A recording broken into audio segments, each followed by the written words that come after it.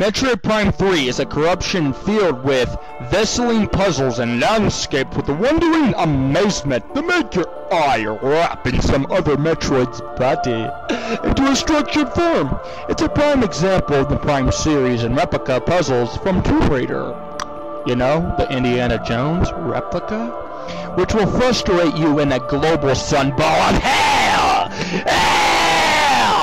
And explode you into an arsenal flame of sun bits as you just want to cuss and rape Samus's ass out in the whirlwind on her spaceship. Difficulty is nothing bombing unless you want to bomb the hyper mode, meaning try it. You're going to ask an SO beating filled with eggs and hatchet leaves up your ass! This is not a game to mess around with. Oh, sharpening skills!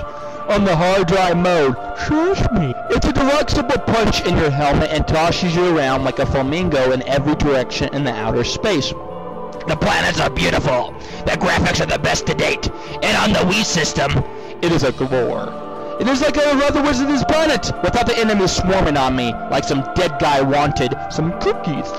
I love this game. It had a beautiful scenery. Sometimes retro studios on the Wii can actually make the graphics a creative genius. I saw their sketches and they were alive. Fish. Dual vague lines that made a right up a harness at a Disneyland. And a Star Wars too. You know, when a spaceship crouches up your nuts. The game is fun to play. The missile-like attraction. You can't stop shooting these big old fuckers out. They're like a fucking gloomy, dangerous path that makes you fall off a cliff and come back. Watch out, boy. The heights are going to be big and make you very surprised. Suddenly.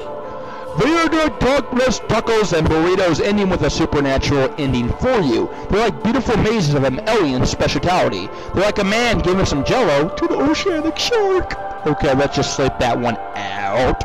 I love when people say this game is the best Metroid, because it is, from my personal standpoint. If you play the Metroid Prime, the first one, it's the same, but with different colors and mega mix effects.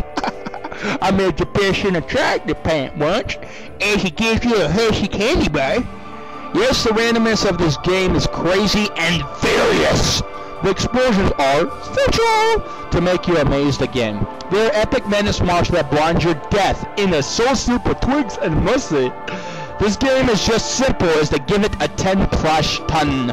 Music is like a hyperstorm of goodness and a rock-lifting spirit soundtrack to pick you up in platforms, the puzzles, the atmosphere. Damn, this game's gonna be picked up right now. I know why Metro 3 was a grateful game in people's hearts.